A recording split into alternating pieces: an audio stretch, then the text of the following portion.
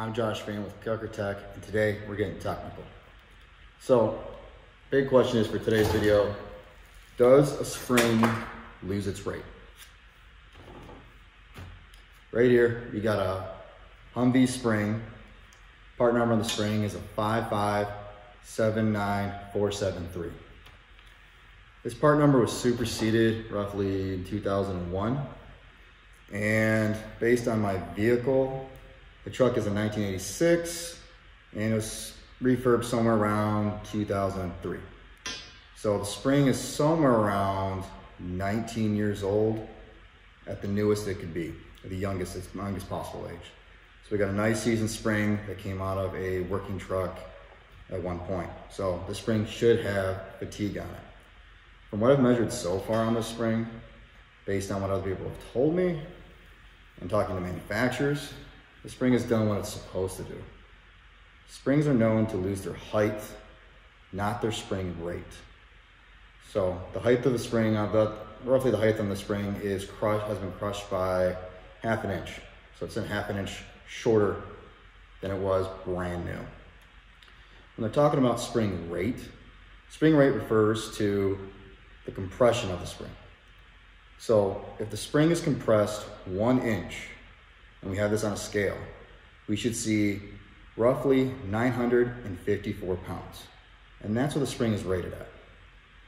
Now, with all springs, you have a plus or minus 5% tolerance. So we should see somewhere between 906 pounds on a scale to roughly 1,001 on the scale. And the spring would be considered within tolerance, and the spring is fine.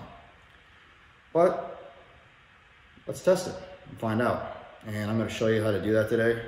Using kind of my own homemade testing device. And also too, don't try this at home. This can be very dangerous if something goes wrong. All right, so now we're over here at the spring tester that I got set up. So I have a digital race scale down here, spring here. Of course, I'm just using a standard press that you can get at Harbor Freight or any of those big suppliers. All right, so what we're gonna do to get the spring set up properly as best we can, just a reminder, this can be dangerous, so please don't do this at home. Set the block up and get it up with a ram. Then what we're gonna do is take the slack out as much as we can, leave just a little bit of wiggle.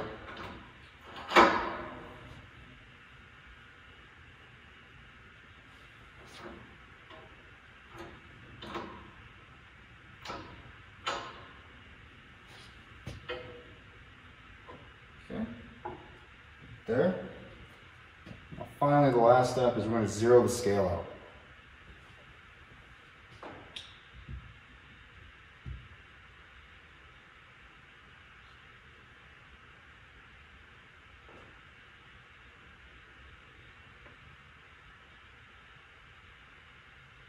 All right, the scale has been zeroed out. I'm going to take our measurement before we start compressing it.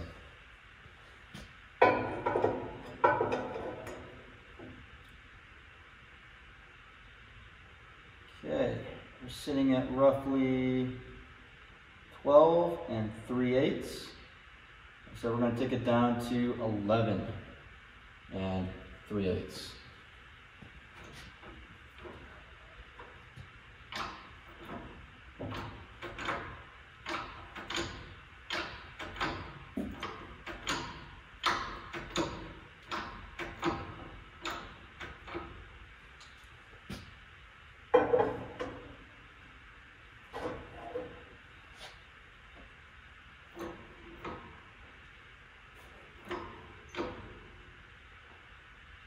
Okay, we're at 11 3/8. All right. Take a look at our measurement. Okay, we're at 919 pounds. So the minimal spec for the spring would be 906, and a maximum spec would be 1,001. So I'll try to do this as smooth as possible.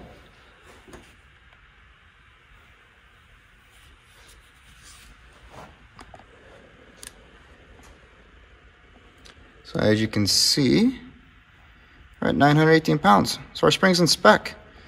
So we got a good working spring. Nothing's wrong with it.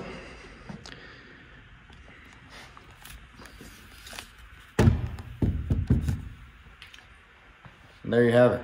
That's how you test a spring. That's how you can check to see if it's in tolerance. Like the other big deciding factor is watching out when playing with springs is one that can be dangerous, and also two, watch for your spring height. Springs lose their height, not their rate. I'm Josh Freeman with Kooker Tech, and we're getting technical. Have a good day.